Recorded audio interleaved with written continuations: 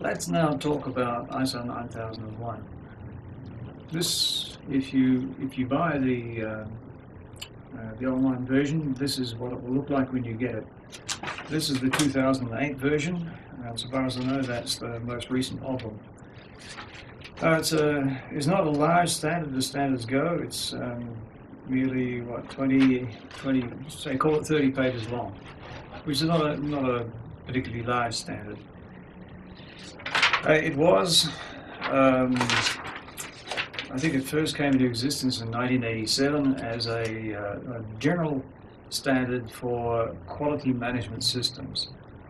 There seemed to be a need at the time for some agreement, general worldwide agreement, on what an organization would have to have in place and what kind of thing it would need to do in order to claim to be doing things to an acceptable level of quality.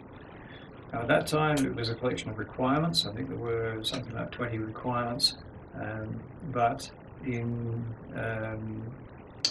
2000, it changed around to a process-based model. Now, there are various sections in it.